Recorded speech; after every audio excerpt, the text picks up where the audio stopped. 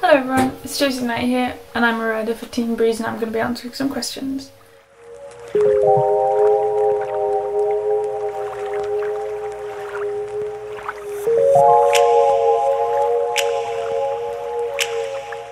If you had to pick one, would it be track or road racing? Now if I had to pick either track or road racing, I think I would go track racing.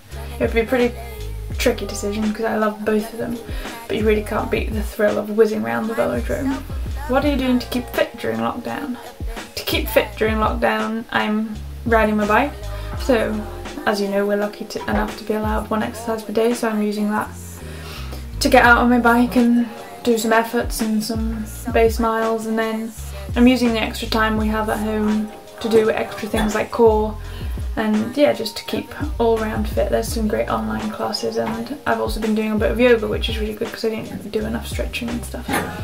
So it's good to be getting, flexible. What is the next big goal that you have in mind?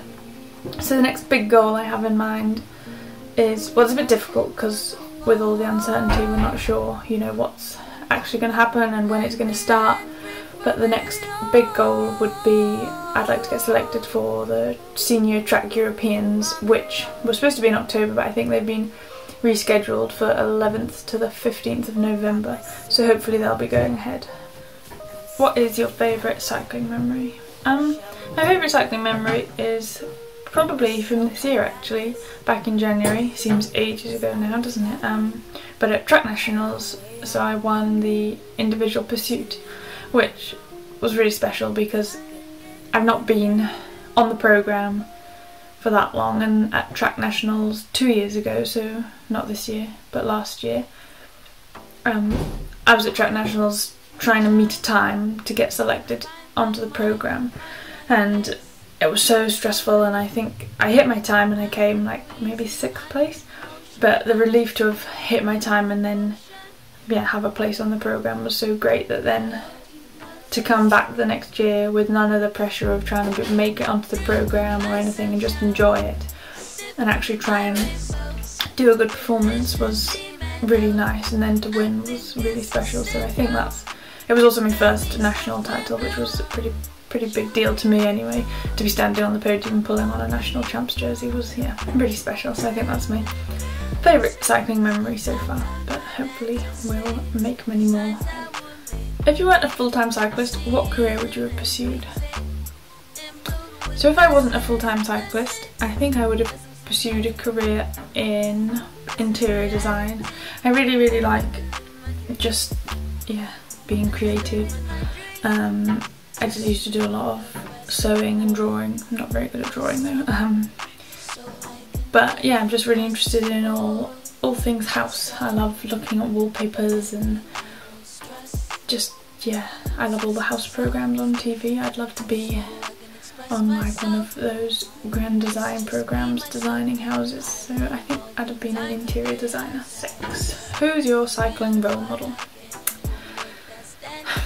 So that's a bit difficult actually. My cycling role model would probably be, well, I have quite a few actually, I think. I really admire Pauline Ferrand-Prévot, just because she was so good, and when she won Road Worlds in 2014, I really remember that because she was quite young, but she won, and that was like the start of this amazing career. But then she's just had injury after injury, and she had to have a major operation at the beginning of last year, and she managed to bounce back from it to win 2 world titles last year in the mountain bike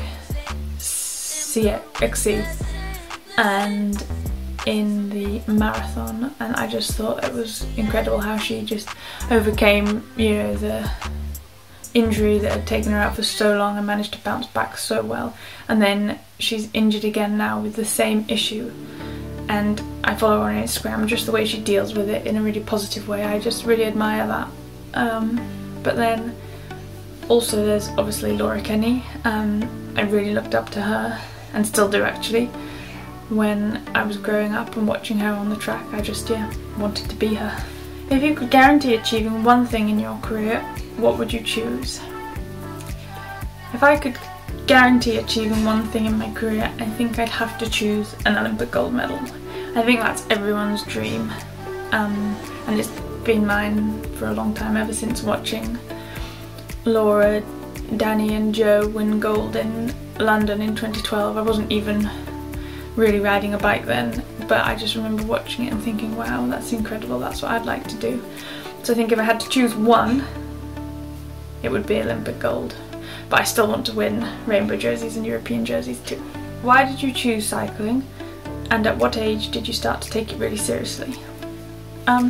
So I chose cycling because, basically because I loved all sports, and I did everything in school. I did cross-country running, basketball, all sports, but I was never really good at any of them.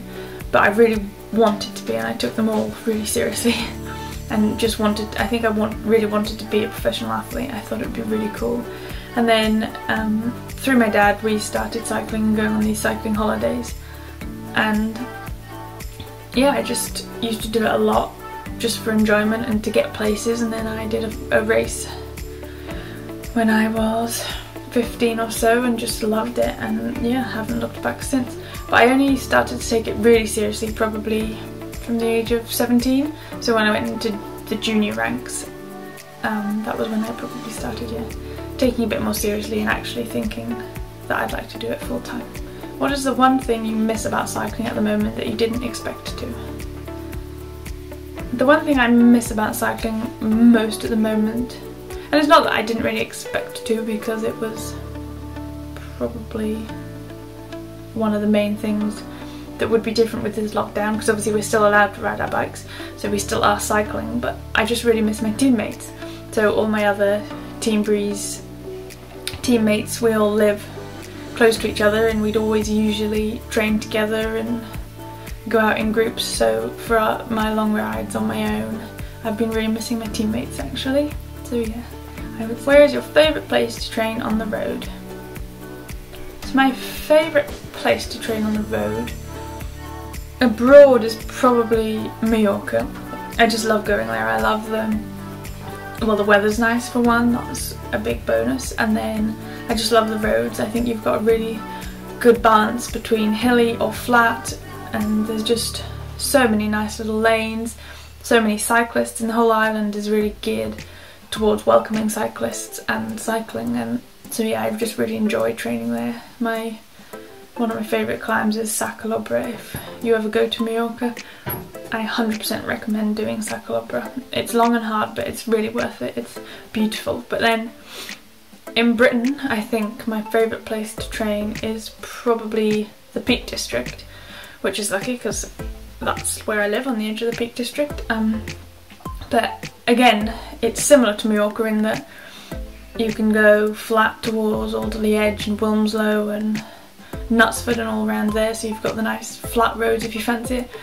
Or if you fancy going hilly, you can go up the Cat and Fiddle or Brickworks or Long Hill, Goyt Valley. They're all incredible roads. And then yeah, just the whole Peak District is incredible, and there's lots of trails to get onto and amazing, amazing views. So I would say in Britain, my favourite place is the Peak District, but if I could choose somewhere abroad, I'd say Mallorca. So that's all my questions done. Thanks for asking all the questions, and I hope my answers were somewhat interesting. Thank you!